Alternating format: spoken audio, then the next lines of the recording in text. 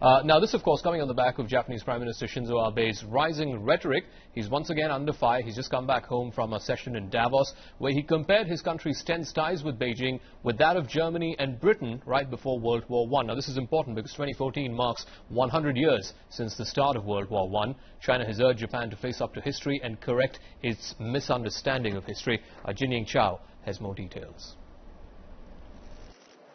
Speaking on the sidelines of the World Economic Forum in Davos, Japanese Prime Minister Shinzo Abe said China and Japan were in a similar situation to Britain and Germany before 1914. But conflict erupted between the two countries despite strong economic ties. He said both China and Japan should take lessons from that.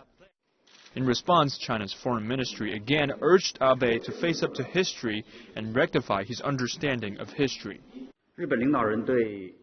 The Japanese leader should have a correct understanding of history. It would be better to face up to what Japan did to China before World War I and in modern history than to say stuff about pre-World War I British-German relations. Japan should learn from its history of aggression and colonial rule and keep in mind the great sufferings its fascist war had inflicted on the peoples of victimized countries. Meanwhile, Chinese Foreign Minister Wang Yi, who is attending the Geneva II peace talks on Syria in Montreux, called on the international community to be alert and confront Japan for its wrongdoings.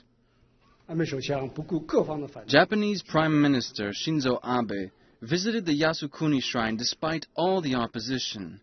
His intention was very clear. He wanted to justify Japan's invasion. I believe everyone with a conscience and every country standing by international justice cannot accept this. Lessons of history should be learned. I call on the international community to form a united front and stop such actions that attempt to reverse history. Abe is reported to have claimed several times that 14 Class A convicted World War II criminals enshrined at the Yasukuni shrine were not criminals in Japan. He also said he deeply regretted not having visited the shrine during his first term as Prime Minister. His visit to the shrine last December came under strong criticism, further exacerbating Japan's relations with China and its regional neighbors. Jinying Chao, CCTV.